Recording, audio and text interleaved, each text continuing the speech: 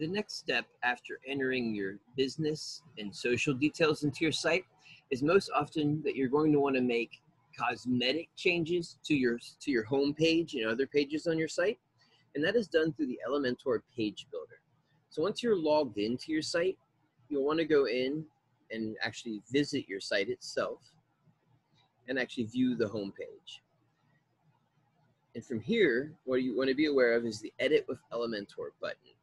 And you'll have access to this button on any page that's designed with Elementor on your site. So the most important thing to understand is that there's two different types of pages on your website. There are pages that were purely built with Elementor, and these are your home page and pages like your specials or about us page and an FAQ page. Then the remainder of your pages are pages that are generated by IO. You don't have to create them, and they are automatically stay in sync with InflatableOffice, and they are created by InflatableOffice plugin on your site. These pages can also be edited with Elementor, but they do work completely differently. So we're going to cover the differences later. The biggest thing to know for now is that once you're on your home page, you click Edit with Elementor. And this will bring you to the Elementor page editor itself. Once you're in here, it's all drag and drop, and everything is built using what is called widgets.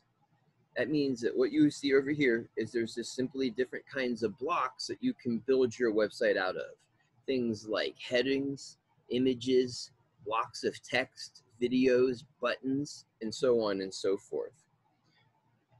And so not only can you use this to modify your site, you can also use it to add on to your site.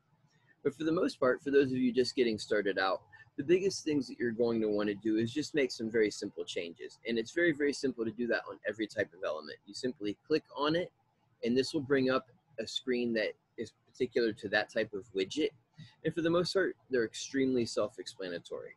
The other things to be really aware of otherwise is the fact that there are some other buttons you should be aware of.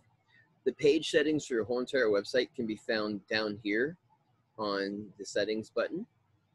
This will actually bring up for the whole entire site or for your whole entire homepage. So many of you have themes that have a universal background, and that will always be found here in the style section of page settings on your homepage.